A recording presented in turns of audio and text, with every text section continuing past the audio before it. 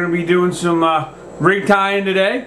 We're going to do a double swivel in the middle loop knot with the double chunking rigs, one on each end. So we're going to put the swivel in the middle. We'll have one hook on this end, one hook on this end. This rig is used for, it's a heavy rig, big hooks, heavy leader. It's used for big black drum that we find in Delaware Bay, off the coast of Delaware and New Jersey. We're talking fish from 30 up to 100 pounds black drum. We get real big black drum. Also, this can be used as a double chunking rig for striped bass with chunks of bunker. You know, the one thing that is the downfall on this rig is if you have sand sharks or spiny dogfish in the area when you're using this rig, it can be called a double dog rig. So you don't want to double up on dogfish when you're catching, or if there's rays around or anything else, you're catching, you know, junk on the double rig. But especially clamming for the bunker with especially clamming for drumfish. You know, having double clams down there, you can go through twice as much bait, but it gives you a better opportunity. You got more down there. You know, fresh bait, double the fresh bait. If one gets picked off, the other one can still be there. So we're going to tie that rig today. And as always, Hanging with Heavies brought to you by BoatLoans.com for all your marine financing needs. Whether you're buying a new boat or looking to refinance the one you have, check out BoatLoans.com. So what we're going to get started with here is we're going to do our swivel first. So we're going to put our swivel down. I started out, it's probably an arm's length, a double arm's length from hold one hand out to the next of mono. I got a 100-pound barrel swivel. You don't need a real big swivel for this. So we come in, we're going to make our loop. All right, and we're going to go around 1, 2, 3, 4, 5. All right, and we're going to find our middle. We're right up here at the top. We're going to pop that open where you can see that. See that there? Take the swivel. We're going to come through. Just make sure you don't curl up. Bring it all the way through. And we're going to pinch it off. Right there. We're going to wet down both sides, especially with this heavier line, the heavier mono. You want to make sure you get a really good, everything cinched down. So you're going to want to pull on the middle, hold it with your teeth, and then pull each side.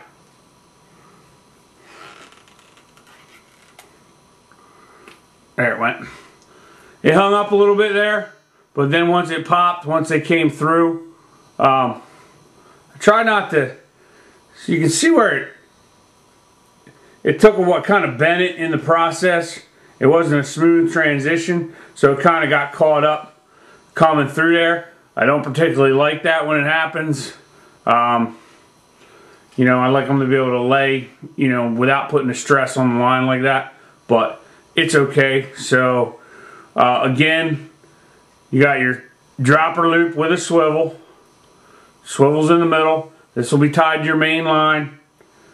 And you got a sinker slide that'll slide down with your weight. This will lay on the bottom. You got two baits that flutter out behind it. So right now we're going to tie our, we're going to use Gamakatsu 9.0 hooks. Big hook for a big bait. I mean, a surf clam, you know, you're talking about the size of a softball sometimes. So, you know, you want a pretty big, you know, pretty big hook for a pretty big bait. These fish ain't shy. They're big fish. So you want something that penetrates. It's got a good strong hook. And the Gamakatsu 9.0 and 10.0 is a very popular hook for this fishery. Some guys go some smaller. Some guys use different brands. But I like the penetrating power of the Gamakatsus. They make a pretty good hook for that. So with that, we're going to come through the eye of the hook, through the eye. We're going to come up. We're going to make a loop.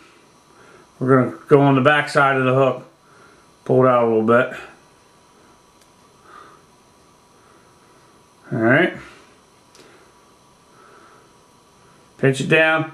We're working back towards the bend of the hook. 1, 2, 3, 4, 5. Come around. Stick it through. You got to be careful with the heavier monos. They will like to try to bounce out. That's why you want to try to pull it tight when you're down towards the bend. And you can rotate it around so that the line runs straight off the back. Now, you want to slowly pull, and you're pulling tension on both lines as you're pulling the hook back to seat it up against here. If this is loose, if this section up here is loose, it'll flip over this and it's not good. You don't want it that way. You know, that loop can be snipped with a fish and then everything will come unraveled. The hook will be gone. So you want to make sure it's all pulled evenly and tight. And you got it there. You want to stretch and lock it in. Once it locks, you'll feel it. There won't be any movement in there no more. So that's one of your snelled hooks. Probably 18, 24 inches. The other one's going to be a little bit longer. Alright, we're going to come up here. We're going to take our tag end.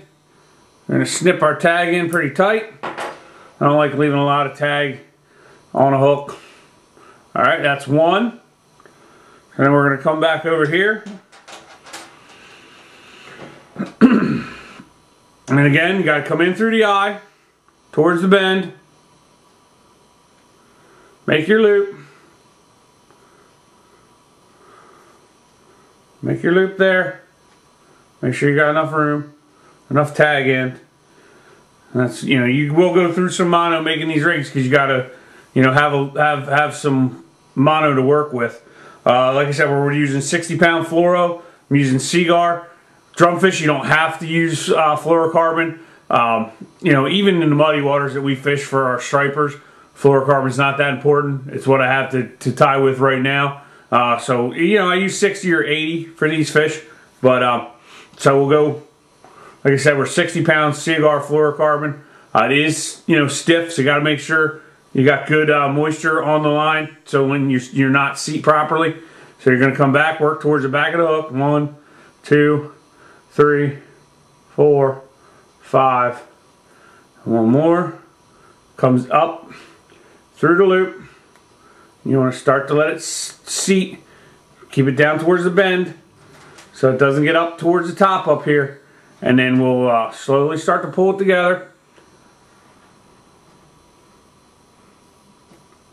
Locked in. It all bunched up nicely towards the eye. And then you just pull it, seat it in. And it's seated right there. So now you got a double hook clam rig. One's longer than the other. We'll go a little bit wide on here so if we can see it. There's your short hook. Comes up to your long hook. You want to, you know, could have went a little shorter on the long one, but it's good. You know, you just want to slowly let them out when you're letting the baits out. You don't want these to spin around, but usually they'll stay, you know, pretty untangled with the swivel action. So you can have 2 baits down there. You can use 2 chunks of bunker for fishing for striped bass, or you can use 2 clams when fishing for the big drumfish. I'm sure this could work in different applications. I'm sure if you're fishing for big catfish in a lake or river somewhere, you know, obviously will work for that. You can use it for, like I said, black drum. I'm sure you can use it for big red drum when you're fishing with mullet and such. We do make smaller ones for, you know, smaller clams or half clams when we're fishing for some smaller striped bass. But that's a big one for using for the big black drum and the big stripers that we find up our coast. So, you know, I'm sure you can adapt it to other places of the country and would work well with it. So it's a dropper loop in the middle with a swivel, and then 2 snelled 9/0 hooks on each end, one on each end. So once again, this is Hanging with Heavy. We're doing some rig tying here, and brought to you by boatloans.com for all your marine financing needs, whether it's a new boat loan or to refinance the boat loan you currently have. Please check out boatloans.com.